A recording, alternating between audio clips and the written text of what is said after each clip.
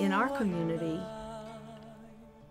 which is the mainstream community, if you don't know how to read Hebrew, or if you're from a Yiddish-speaking family or neighborhood, if you don't know how to read or write Yiddish, you're going to be alienated, not just from your neighbors, but even in your own home.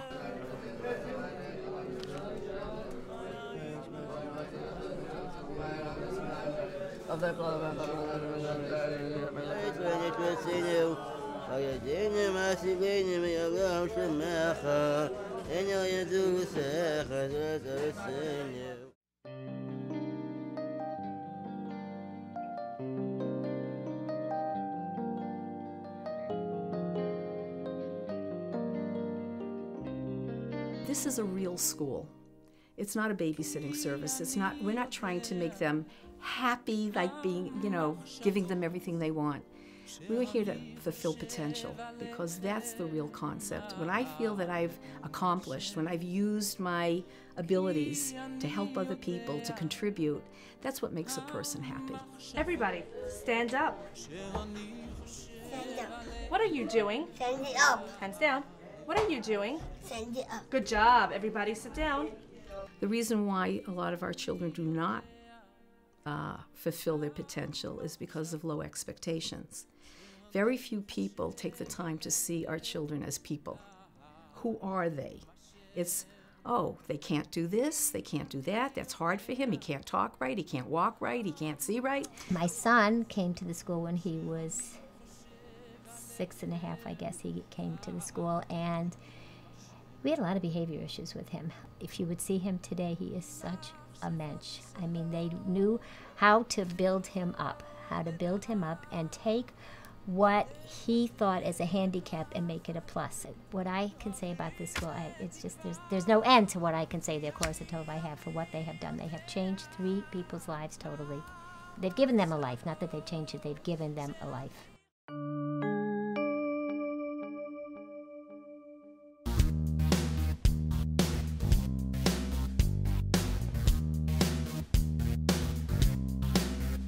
I'm a supervisor over the boys as we set up for lunch at the Public Yeshiva, and the boys are responsible for setting the tables, making sure that the place settings are correct, putting down the benches in the morning, also cleaning up from the breakfast meals, and helping out in the kitchen however we can. This is a tremendous, tremendous learning experience for them. This is on hands, on the job, working, and this is a great experience, and they say experience is the best teacher.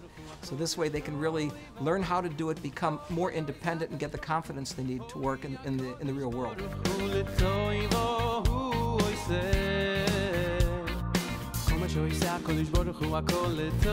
These are young men who are age 16 to 21 who have to prepare themselves for the real world and are learning a variety of skills such as packaging, weighing, measuring.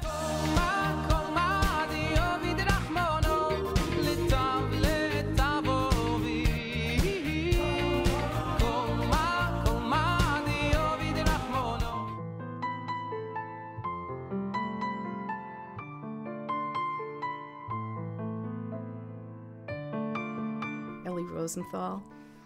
He doesn't have control over his hands, how he eats. Everything is difficult for him, everything. I go in every morning and I say a big good morning. Hi, Ellie, how you doing? It's so good to see you. I came in this morning and he pushed himself up. He was in a prone position with the help of his aide, but he initiated it. He pushed himself up, he stood up. And I told him that we're getting a new chair for you, and we're going to get some new toys. And I told him about the Rosh Chodesh treat we're going to have. And he picked up his hand and took my hand.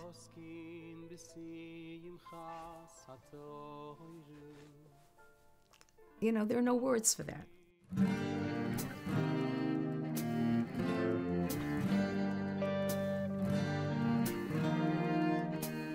My kids have never let me down. I've never been disappointed. If I raise the bar, they reach for it. When I feel that I've accomplished, when I've used my abilities to help other people, to contribute, that's what makes a person happy.